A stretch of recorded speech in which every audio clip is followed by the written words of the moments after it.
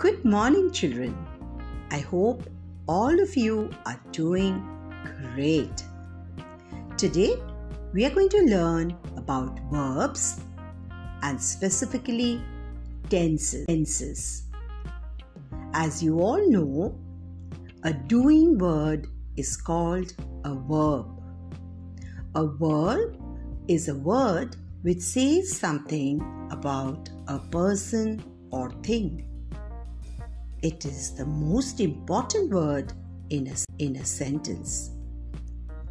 Now let's hear these two sentences. Sentence 1, the child scattered all the toys.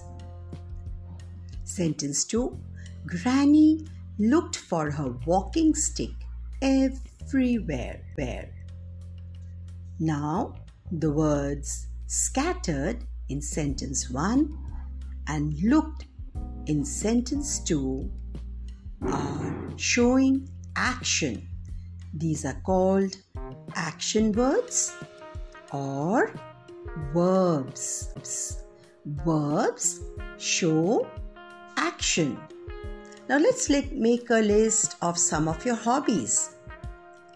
Example: dancing, reading, listening to music, painting. Here again, the doer is doing some action. So, these are all verbs. Now that you have learnt about verbs, let's go on to tenses.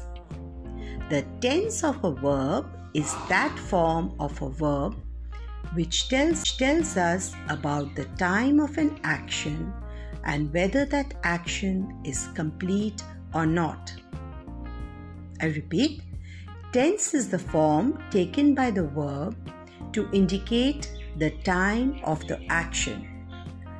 Tenses are used to express different time. An action or an event may have taken place in the past, or it may take place in the present, or maybe in the future. So, there are three kinds of tenses: the present tense, the past tense, and the future tense. Today, we will discuss about the present tense. The simple present tense is used to either express an indefinite action, activity, or state of being. Example: Meeta studies in class 3.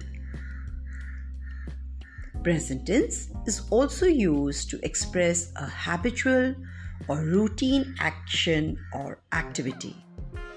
For example, my father reads the Times of India every day. Present tense also expresses a universal truth. The sun rises in the east and sets in the west. So, I hope you have understood. And until the next class, bye children, be good.